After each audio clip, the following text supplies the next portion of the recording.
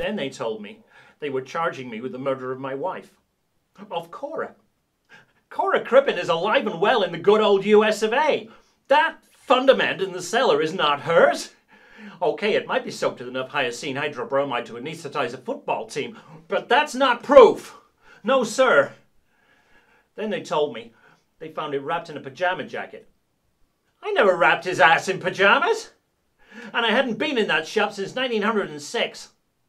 One day, they'll invent a test so that they can tell from a microscope slide the sex of a deceased person, and then they'll know. Oh, I didn't do it!